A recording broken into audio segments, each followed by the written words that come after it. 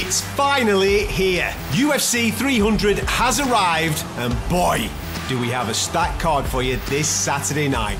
In the main event, Alex Pereira defends his light heavyweight strap against former 205 champ Jamal Hill.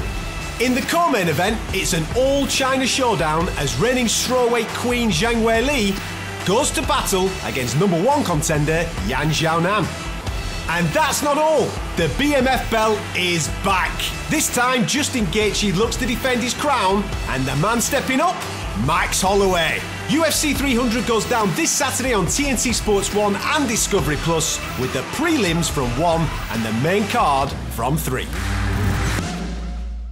Welcome to Fight Week on TNT Sports and Discovery Plus. This is your official preview for UFC 300. Sounds good, that, doesn't it? I'm Adam Catterall. Pleasure to be in your company, and a pleasure to be in the company of these two big cheesy grins. Look at them, excited about getting stuck into this card. It is, of course, the one and only Mr. Nick Peet and the Hall of Famer himself, Mr. Michael Bisping. Mike, sweet Mother Mary and the Holy Donkey of Bethlehem, my friend, because this is one hell of a card.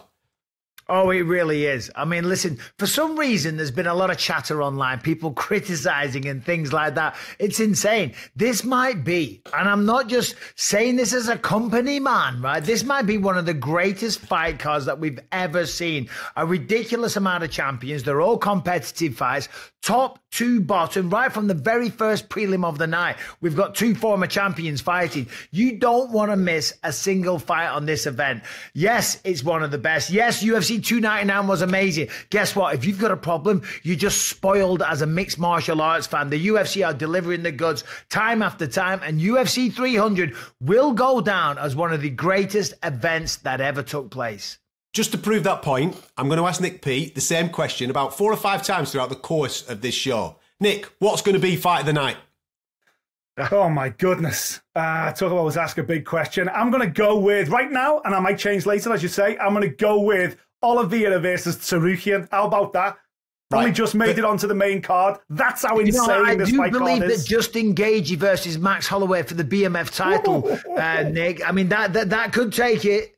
Right, listen. The whole point of asking that... Cody Garbrandt Figueiredo in the very first fight of the night. That's the point. That's the point of the question, right? Because I'll ask you again in about 5 minutes, Nick, and I've no doubt you'll come up with a different answer, mate, because that is how stacked this card is. Top to bottom, it is an absolute banger. We are starting with the main event, though. The light heavyweight title is on the line. Alex Pereira, what a rise he's had in the UFC in such a short period of time, coming out of kickboxing into MMA, two-weight world champion already, and he's taking on the former champ, the man that's been out for a long period of time with his injury, Jamal Hill, looking to get the strap back, Mike. What a fight. This is going to be phenomenal. Listen, I had the pleasure of sitting down with Jamal Hill yesterday for my podcast. He has got a chip on his shoulder because he kind of feels that people are dismissing him as a threat to Alex Pereira. Jamal Hill, let's be honest, this man can bang. And he's, other than that one loss to Paul Craig where he got caught in an arm bar, other than that, the man's undefeated. Look at the knockout of Johnny Walker, the way that he flatlined him. The power that he has is phenomenal. Granted, it's not as polished as Alex Pereira, but he's still very effective. Now, on the flip side, Alex Pereira is beating 4 former or current UFC champions, a two-weight division champion in the UFC already. The things he's doing is phenomenal. He fights nothing but the best. It seems that almost every one of his fights in the UFC has been against a champion. I mean, this man has stood up to the challenge every single time, right? He's one of the biggest stars in the organization, one of the most exciting fighters that we've got, and there's a very good reason why this man is top of the bill. These two, when they go at each other, I don't think we're going to see too much wrestling, but we are going to see violence, and that is guaranteed. Nick, how impressed have you been with Alex Pereira, the way that he has transitioned from kickboxing into MMA, two-weight world champion in such a short period of time? It's ridiculous. 2 years, in a 2-year span inside the UFC, he's become a two-weight world champion. It's absolutely frightening. And when you look at his career as well, you know, he was 15 years in fight sport. He's 36 years of age. That means he didn't start fighting until he was 21, 22. Was the first time he ever did any kind of martial arts. He's a phenom athlete. What he's done is absolutely insane. And as Mike just said, it's not only what he's done in a short space of time, it's the caliber of opponents that he's gone through as well. You know, former champion Sean Strickland, former champion Adesanya, former champion Yuri Prochazka. They're just those last 3 wins. Absolutely insanity. But he's only been here for a minute, but then so has Jamal Hill. He's kind of only been here for a minute as well. These guys are both big, tall, strong, stand-up strikers. They both believe in their power. And let's not forget, this light heavyweight belt, how many times has this changed hands since John Jones left the division? It's a hot potato, and I wouldn't put money on it changing hands again on Saturday night. That's an interesting narrative, isn't it, Mike? Because when Jamal Hill did relinquish this belt, after it was previously relinquished by Yuri Prochazka, both guys obviously suffering injuries, Alex Pereira wasn't a problem at 205. He was with the 185 guys. Yeah. The whole divisional landscape has changed quite a lot since Jamal's been out. Yeah, absolutely. And that's what's so great about it, to be honest. I mean, listen, we love a long-term champion like an Israel Adesanya at middleweight when he was the champ, of course. But this adds a lot of excitement. Now, Jamal won the belt from Glover Teixeira, beat him down over 5 rounds in Rio.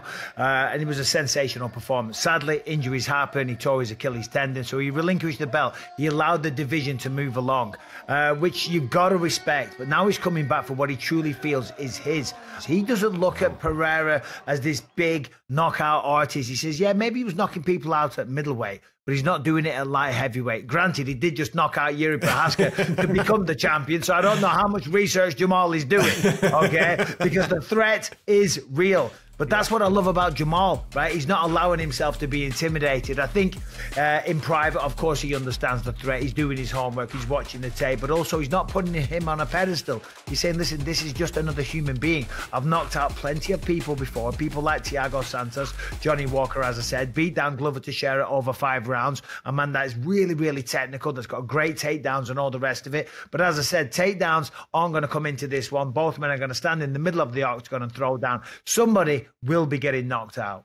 Listen, what a great main event. Light heavyweight title is on the line. I'm not going to ask the guys to pick because it is just a sensational fight. Mike did flag up, though, Tom Aspinall's name there. And just a quick one before we move on to the co-main event. We've got a brand spanking new show for you on Discovery Plus, exclusive to Discovery Plus. Make sure you go and check it out. Tom Aspinall's Fight Lab. And in there, he breaks down the main event and various other fights in UFC 300. Loads of fun, loads of chat, loads of bits of banter, but also bits of education as well from the current interim heavyweight champion. And whilst I'm on it, make sure you do have the Discovery Plus app, because if you miss one of these fights, I don't know, you might be chatting to your pals or something like that, and you might want to watch one of these fights back from the weekend in the early hours of Sunday morning, then you can do it via the Discovery Plus app, where you've got intricate markers for individual fights. You can fast forward, rewind, all that carry on. It is the place for the UFC. Now then, let's get into the co-main, because we have got Jingwei Li taking on Yan Xiaonan.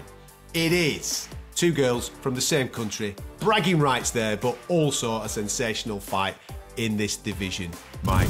Jingwei Li, for a lot of people, is the best female fighter on the planet right now, but Yan Xiaonan, in the last couple of fights especially, has absolutely punched her ticket for a shot at the title. Yeah, without question. Last time we saw Yan Xiaonan, and the reason that she's in this position is because she beat former champion Jessica Andrade, and she did it in a performance where she looked the best she's ever looked. She was crisp, she was powerful, she was accurate. Jessica Andrade is known for coming forward at a marauding style and swinging haymakers.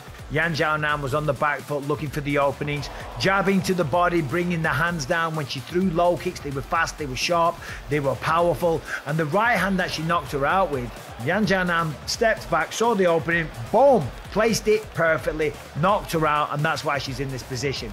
Now, she's going to need all of that accuracy, because Zhang Weili, this woman, is a force of nature. Ever since she came to the UFC, she's done incredible things. The first ever Chinese champion on a 3-fight win streak against Amanda Lemos, just battered her from pillar to post, okay? Before that, took out former champion Carla Esparza, dominated that fight, and then won before that against Joanna Jędrzejczyk, okay?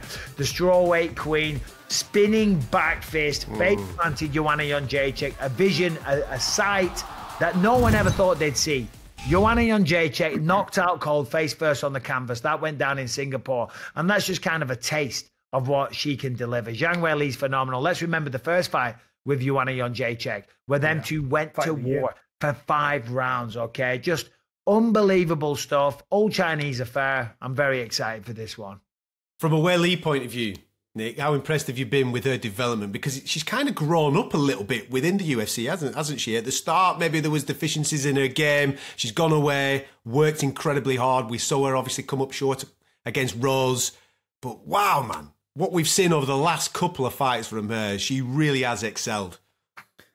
She's, as you say, she's blossomed before our eyes, but you can see where the work is as well. You know, you see a lot over in the US, a lot in Las Vegas. She spends an awful lot of time at the PI in Las Vegas. You know, she's really put the work in, and the fruits of her labour can be seen before everybody. You know, for me, she's the best female fighter on the planet today, pound for pound, #1. Performances absolutely proved that. Yes, there's a glitch in there, and her name's Rose Namajunas. And sometimes even the greatest fighters, the greatest champions, just have someone that's their kryptonite, and maybe Rose Namajunas will forever be Zhang Weili's kryptonite. But anybody not called Rose Namajunas is in serious trouble against her. She is so aggressive. She was so strong. Her ground game has absolutely caught up with her attacking, striking style as well. We're talking about a career mixed martial artist right here. But why this fight is so intriguing is that she's facing Yao Nan, who's got a similar age, similar record, also a career mixed martial artist, a girl that's really found some real hot form in the UFC right now. Mike mentioned the knockout last time out. That was her first knockout in the UFC. Of all the people to do it against, Jessica Andrade, that punched her tickets. But you know what? Form guides, who's the best, who's the #1 pound for pound, who's the #1 contender, all that also goes out the window. Because it's Derby Day, kids. And there's more on the line here than just the belt. There's Chinese bragging rights forever and a day. So form means nothing. We're going to see something quite special in this co-main event. Listen, it's all set to be an absolute cracking co-main event. Make sure you're locked in on TNT Sports and Discovery Plus. And if that's not enough, if you want another fight that could possibly go 25 minutes, and I'm actually backing that it will, given the toughness of the two guys that are actually in this fight. We are talking about the BMF title being on the line for Justin Gaethje and Max Holloway. Just let's take a breath, lads. Just take a breath and dream that in. The silhouettes, all the violence, it's all going to be here. And you're all going to enjoy it on TNT Sports. Mike, what a fight, mate. This is ridiculous. I mean, it's fantastic. It really is. Justin Gaethje, the human highlight reel. I mean, what a perfect nickname for this guy. The last time we saw him, the shocking head kick knockout over Dustin Poirier. Of course, before that fight, Rafael Fiziev pushed back. One of the best strikers we've seen in the UFC. Beat him at his own game on the feet. Didn't deviate from the way that he always fights. Didn't use the wrestling credentials that he has. No, stood there, went toe-to-toe and was the better guy. On the flip side, Max Holloway, legendary chin. Never been finished. Never been knocked out. If I'm not mistaken, never been knocked down, which is phenomenal. Now, granted, that legendary chin, that will be put to the test. For Max Holloway, it's annoying because Volkanovski came along and he lost 3 fights to Volkanovski, okay? So what does he do? He says, right, okay, well, I've got to take another challenges. And he took on Arnold Allen, took on the Korean Zombie, and now he's taking on Justin Gaethje. I mean, this man is a natural-born fighter. Because also he said, and I really respect him, he said, I knew if Topuria beats Volkanovski, they're probably going to do an immediate rematch. So what am I going to do? Wait on the sidelines? No, I want to stay active and I want to test myself. And the people at 45, I've beat them all, other than Volkanovski and Topuria. So I'm going to go up to 155. I'm going to take on one of the most dangerous, the knockout man, the human highlight reel, Justin Gaethje for the BMF title at UFC 300. I mean, come on, Max Holloway, take a bow.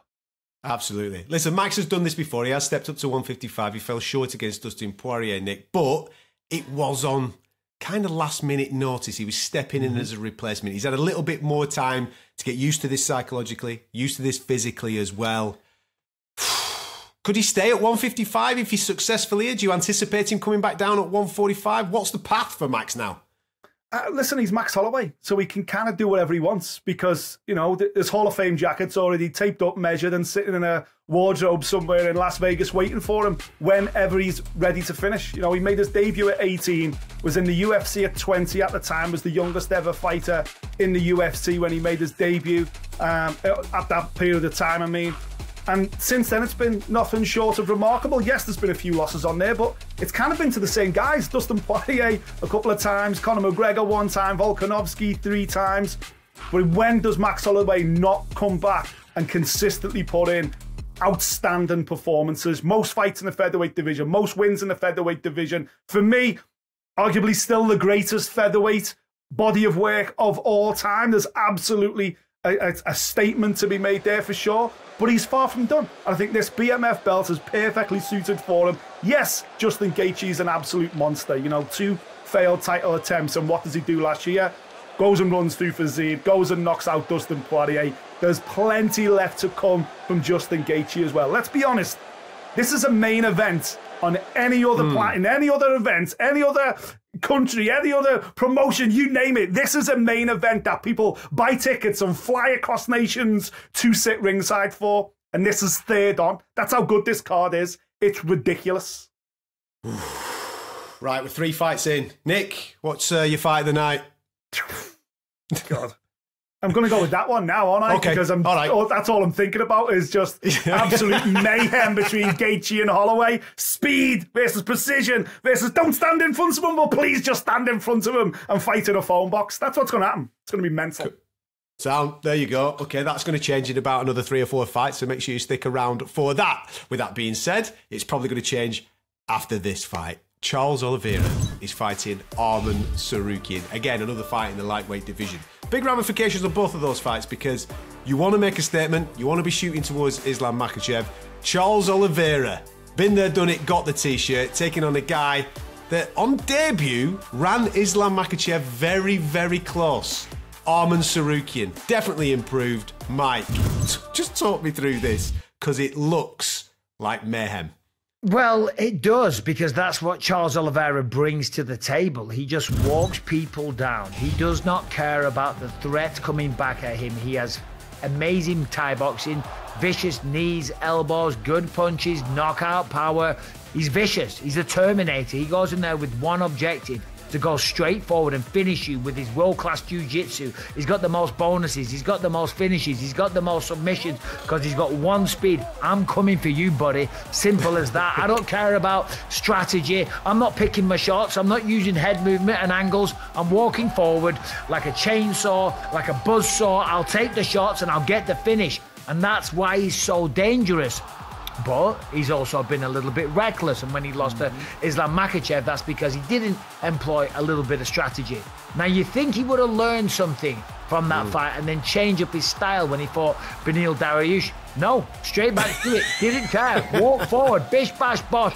But he got the job done. He beat down Beneil Dariush, and Dariush was on quite the win streak back then. So, on the flip side, Arman Tsarukyan, a man that probably, technically, can match Oliveira. Jiu-jitsu wise, I would say so. Wrestling wise, I'd say he's probably better. And on the feet, he looks beautiful. I mean, the way Tsarukyan finished Dariush, that was beautiful. And that was the signature performance. He's always set his stall very high. Always said, I'm here to be the champion. Made his debut against Islam Makhachev on very short notice and still to a decision. And he wants to get his hands on Islam once again.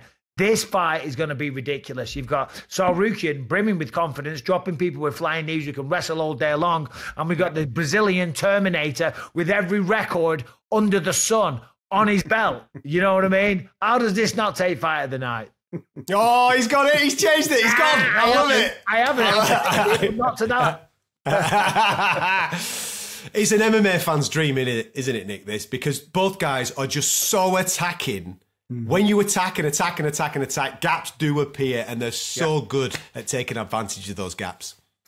Yeah, it would. Mike mentioned it then, the word reckless. It's easy to call them both reckless, but when they're both so destructive and they've got so many wins and so many finishes and so many standout performances on their record, Charles especially, is it really reckless or is it just incredible fighting that you're pushing forward, putting the guy on the back foot? Both these guys can make mistakes, but sometimes they thrive in those mistakes because it creates other openings. Crazy things happening. They both scramble like absolute lunatics. They both throw hands and feet like absolute lunatics. They both got submissions for days. I love Charles Oliveira, and over the last few years, mine and many other people, Charlie Olives has become our favourite fighter in the UFC because of the journey that he came on from the favelas, told he wouldn't even be able to walk, found jiu-jitsu, into the UFC, losses and wins everywhere, and then suddenly finds lightning in a bottle and becomes incredible finishing machine and UFC champion. But I've got a feeling about Arman Tsarukyan. To me, feels like the lightweight version of Ilia Topuria. And we've just seen what Ilia Topuria's done at the weight division below, became champion, end the reign of Volkanovski. I feel like Tsarukyan is on a very similar path, and I just feel like this could be the moment in time where he steps forward, and then the narrative with Islam, as you both pointed out, lost to Islam on his debut. Fight of the night bonus for both, though. That's how good a fight it was. Yeah. Likewise, Gamrot, the other loss on his record, that was a fight tonight as well. Could have gone either way. This kid's quality, I believe one day he will be lightweight champion. And if he beats Charles Oliveira, that day might come soon. That is why these two gentlemen are on this show, right? Because I'm pretty confident somebody watching this has just stumbled across us. Whatever channel you're flicking through, you're thinking, what's on the telly? Oh, are these three talking? What are they talking about here?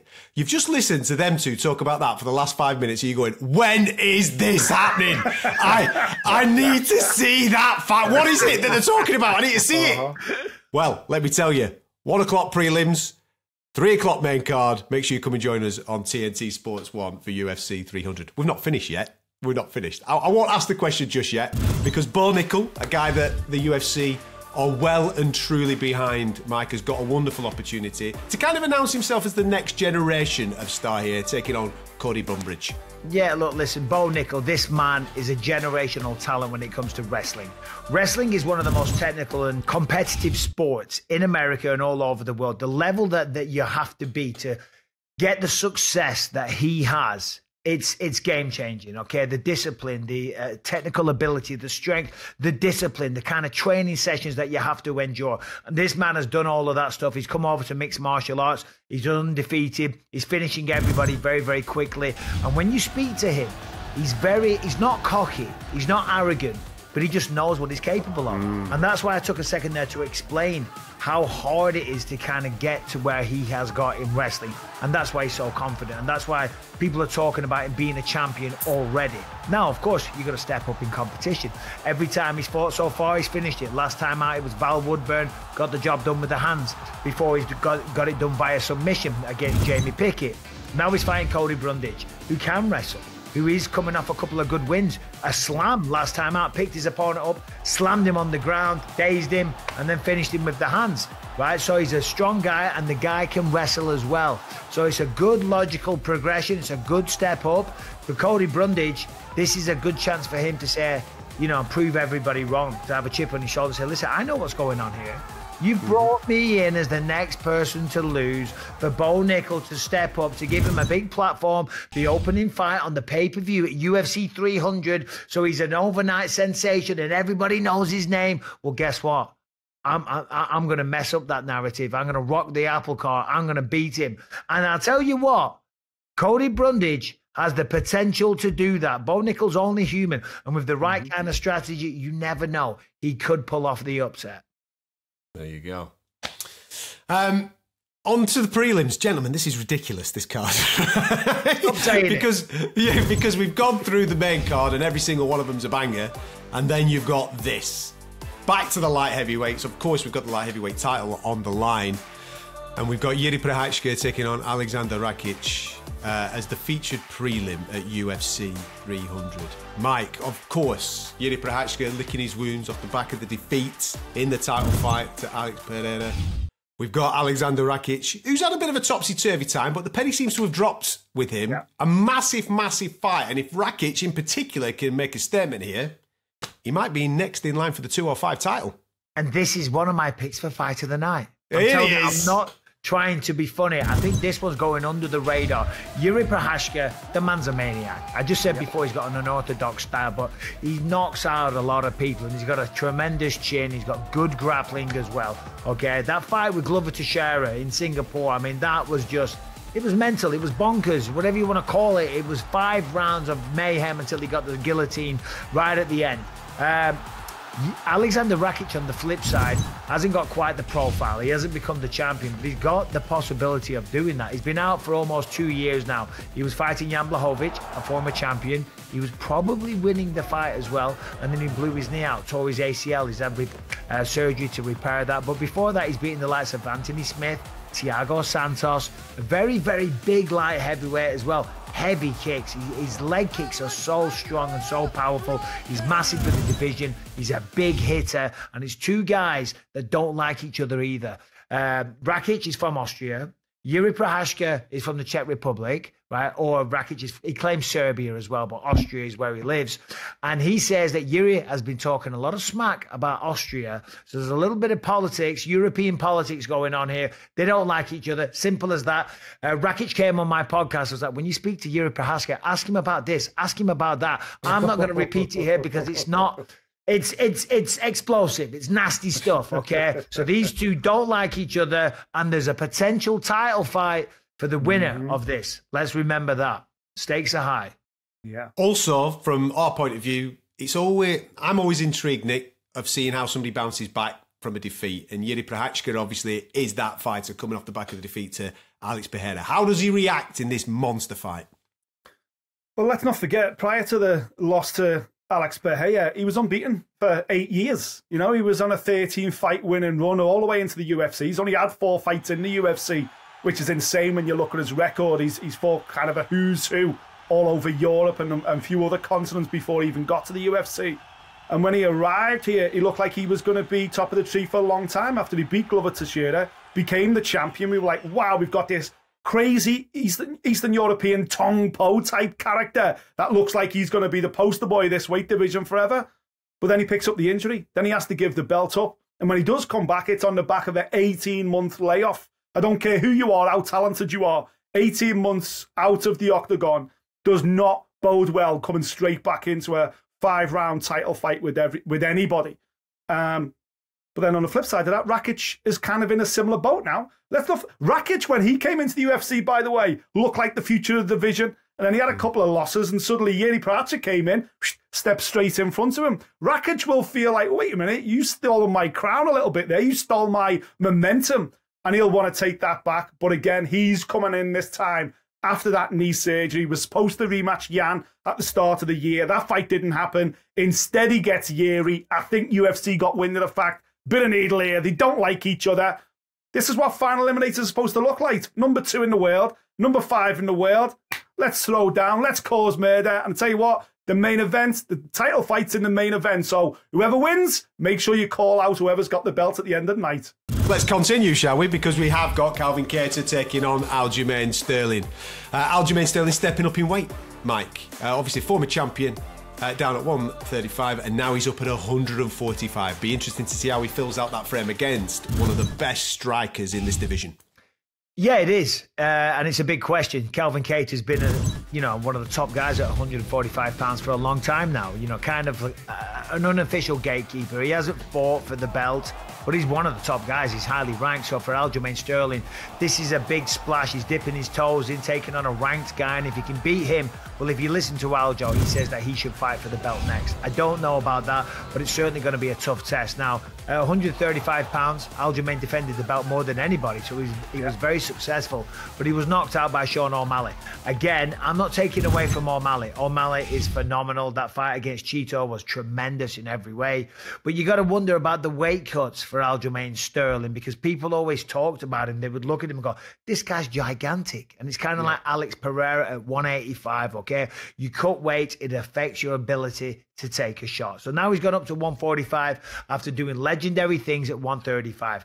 Calvin Kattar welcomed him to the division. Can Calvin Kattar keep this fight on the feet? Because guess what? He's tall, he's long, he's got great straight shots, he uses that jab, he's got a mean right hand as well. Kind of like Sean O'Malley. Okay, so we're going to find out. Because one thing is for sure, Calvin Kattar will test the chin. Is it a case of Aljamain Sterling not really having the best chin, or was it the weight cut? That question, will be answered because Kattar will connect. Simple as that. Listen, we've got seasoned vets on UFC 300. We've got champions, former champions. We've got ranked fighters, and we've also got some young bucks coming through. Nick, Sadiq Youssef, Diego Lopez. Super Sadiq has been gradually just ticking along in the division. But Diego Lopez burst onto the scene, showed great attitude, and now he's getting his reward fighting a ranked fighter on such a big card. Yeah, he's been around for a long time as Lopez. The Brazilian based out of Mexico and trains at Globo MMA, but he's really come into the UFC and become nothing sort of a sensation in the space of just 1 year. 2023 is when he arrived. Took a late notice fight against Evloev. Lost it on points, but really put in a good fight. And then bounced back at the end of the year with 2 first round finishes. Absolutely phenomenal stuff. It's a great fight with Sadiq Youssef, a very talented fighter himself. His only losses, I think, with Arnold Allen and Edson Barbosa. So he's only losing to the top-ranked guys. This is a real step up for Diego Lopez. But I think Youssef, it's the right fight at the right time. But Lopez is hot, and there's nothing better than getting a hot fighter and snatching that fame away from him. So I love this one. Speaking of world champions in action at UFC 300, or former world champions, should I say, Holly Holmes on the card. Great to see her. And she's welcoming a UFC newbie, a person that has made it outside of the UFC, double Olympic champion, a champion with another franchise. Kayla Harrison finally makes her decision to come to the UFC and challenge Holly Holm. Mike, on this fight, is the big debate early doors about Kayla hitting the weight, because she's used to fighting at 155 in MMA. That is correct. And she's gigantic, let me tell you. I sat next to her at a fight at Madison Square Garden, right? She was jacked, okay? I put my hand on her shoulder. I was like, my word, she's a big, big lady. She's a lifelong athlete, incredibly talented, not only big and strong, but a tremendous athlete, an Olympic level caliber athlete, a champion in other organizations. The judo is phenomenal. And she's coming over now to make some waves in the UFC and truly be known as one of the best martial artists. Yes, it's all well and good being a champion outside of other organizations, but we all want to be UFC champ. That's the one that really matters. And she's going up against Holly Holm, who has been there, who's done it, who's got the t-shirt, who has been the champion. And this is a clash of styles. Kayla Harrison is a grappler first and foremost, likes to take you down, get on top, control, submit, ground and pound. Holly Holm, we know, she's in the Women's Boxing Hall of Fame. She's a former champion. She head kicked Ronda Rousey into oblivion. Can she keep the fight on the feet and use the length? Can Kayla Harrison take it down and have a successful UFC debut? Can Holly Holm turn back the clock at 42 years old as well? So there's a lot of narratives coming into this one. Can Kayla Harrison make weight at 135? Fighting at 55, there's a featherweight division. She's coming at bantamweight because she wants the stardom. So there's a lot of questions here. It's an intriguing matchup. First of all, welcome to the UFC, Kayla Harrison, and all the best to both ladies in the fight. Right, as I said at the start of the show, we've got a special guest to come and join us for UFC 300 preview here on TNT Sports, and we're taking full ownership of this. You may have seen at the back end of last year, we were all there speaking to Dana about UFC 300, about what fights he was going to make. He wasn't giving anything away, but we made a request. On behalf of all the fans that watch this sport, you have to put Jim Miller on this card. He's been calling for it. We've been calling for it. He was on 100. He was on 200. He has to be the star of the show at 300. And the prayers have been answered. And here he is. Jim, great to see you. How are you, sir? I'm doing well. Thanks for having me on. When did you get the call? When did the stars align for you? And did they make they must have made a ceremony out of it, mate. They must have gone full party mode because of what you've done previously. I must have missed the parade. But yeah, I found out probably a couple days after my fight, January 13th, that I was getting a fight on 300, and it's been a long time coming. I've been asking to fight on that card for a long time.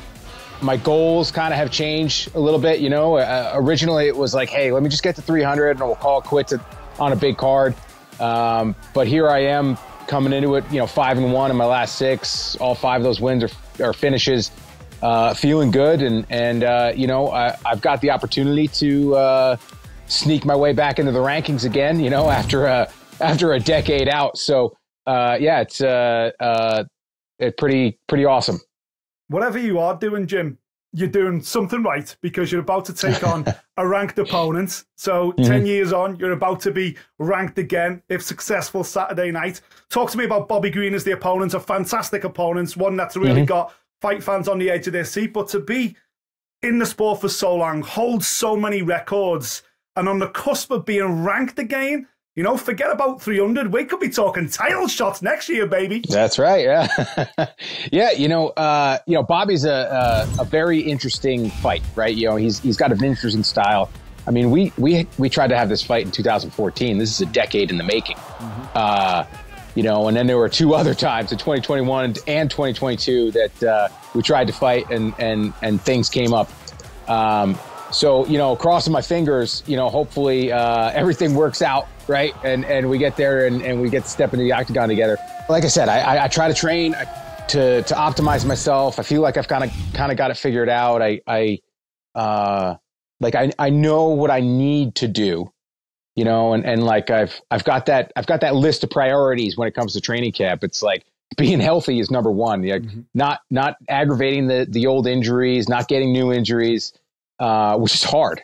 It's pretty exhausting, but that's my number one thing. And then being in shape, it's like, I know that if I'm in shape and I'm not dealing with injuries, I'm a dangerous guy. And then it's like, all right, be sharp, be a little prepared for what my opponent brings. And I think I kind of figured it out being the old man in the division and how I need to go in there and approach this. Now, Jim, let's talk about the serious stuff here, right? Introductions. Now, sadly, we can't say the word on TNT Sports. We're not allowed to throw the profanity around, but we know what requests you put in to Mr. Buffer. Yep. What's the current situation? Because Nick's got a great idea of if we can't get Buffer to do it, we've got a great idea maybe of being able for it to still happen when your name is called out, mate. Bisping will do it. All right, yeah. We're gonna be live on ESPN. So the issue is that they don't want to bleep Buffer. Okay. So the thing of it is, right? It's like it's not. The nickname came about, years ago. Joe Silva gave it to me because I just accepted fights. It's like, hey, do you want to fight Dustin Poirier? And it was midnight, and I got back to him in a few minutes, and he's like, of course you do, because you're Jim effing Miller. So it's like the Catalina wine mixer, right? It's not just the Catalina wine mixer. It's the effing Catalina wine mixer, and everybody knows it that way. So, I'd love it to still happen. Maybe the stars will align, things will go about. But yeah, if the crowd has to do it, if Bruce has to pause and let everybody in the arena do it, have Bisping up there, I got the count screaming it, like I'm good with that. And maybe I'll take the fine myself and say it in the post fight, but we're still working on it. We're still working on it. Now, Jim, I've got one final serious question, and I want you to just take a deep breath for a second here. By my calculations, I reckon UFC 400 is going to be around 2030. Now, that would put you at 46. Listen, Holly's fighting this weekend with you. She's 44. Randy fought at 47. Orlovsky's still going at 45. Jim Miller at 46, UFC 400? No. No, thank you. No, thank you. I said it in an interview just this week. If I'm leading up to my 50th UFC fight, I want you guys to know that's it. Like, if I get there, that's it. You cut the gloves off me and take them and run, right? Like, don't let me sign another bout agreement. It's been fun, but hopefully I get to 50 fights in the UFC, get to 30 wins in the UFC, and then we can call it a wrap. Mate, mind-blowing numbers. Listen, Jim, firstly, congratulations. Enjoy the week, man. We are so looking forward to being on the ground for UFC 300 and seeing you do your thing once again against Bobby Green. It's going to be one heck of a fight. Thank you so much for your time, Jim. All the best. Thank you very much for having me. Appreciate you guys. All the best, Jim. Thanks. You lads, check this out. We've run out of time. so we can't speak about Cody Garbrandt and Davison Figueiredo. That's how stacked this card is. We've run out of airtime and we're missing one of the best fights. Two former world champions taking each other on the first fight of the night. That is going to be... That's my fight of the night right there. That is going to be something special, let me tell you. Listen, with all that well said and done, it's been an absolute pleasure previewing UFC 300. Hopefully you're as excited for it as we are. Don't forget, it all goes down in the early hours of Sunday morning on TNT Sports 1 and Discovery Plus. Make sure you come and join us. You can check out Jim Miller and Bobby Green on Fight Pass, and then come and join us for the prelims from 1 a.m. in the morning, and that main card gets underway from 3, all culminating with the light heavyweight championship of the world as Alex Pereira takes on Jamal Hill. It's going to be a cracker.